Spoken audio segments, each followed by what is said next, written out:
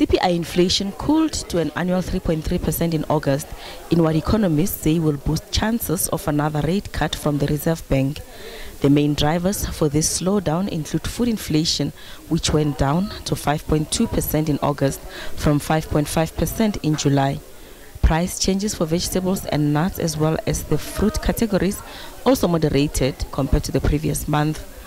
But higher price changes in the housing and utilities category were recorded due to the price increases in electricity, gas and other fuel category as well as water supply category. Higher price changes were also recorded in the meat category in what experts say is due to the effects of factors such as the foot and mouth disease on livestock.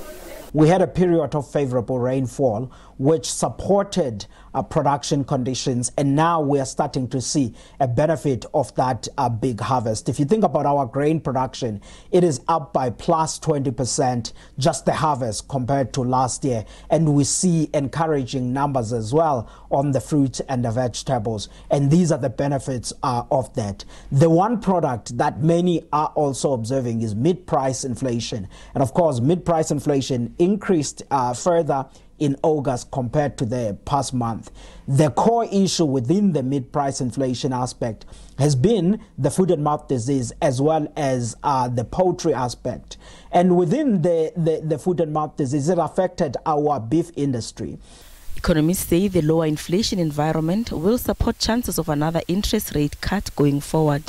The bottom line is that inflation remains quite benign, even though we foresee a slight increase in inflation in the coming months. At some stage, this benign inflation will give scope for the Reserve Bank to give further interest rate relief. However, it's quite difficult to pinpoint the timing of such relief, especially given the Reserve Bank's new goal to anchor inflation and inflation expectations around the floor rather than the midpoint of its 3 to 6% inflation target. A Bureau for Economic Research survey shows that inflation is expected to average 3.8% this year and 4.2% next year. Gloria Sefako Musi, SABC News, Johannesburg.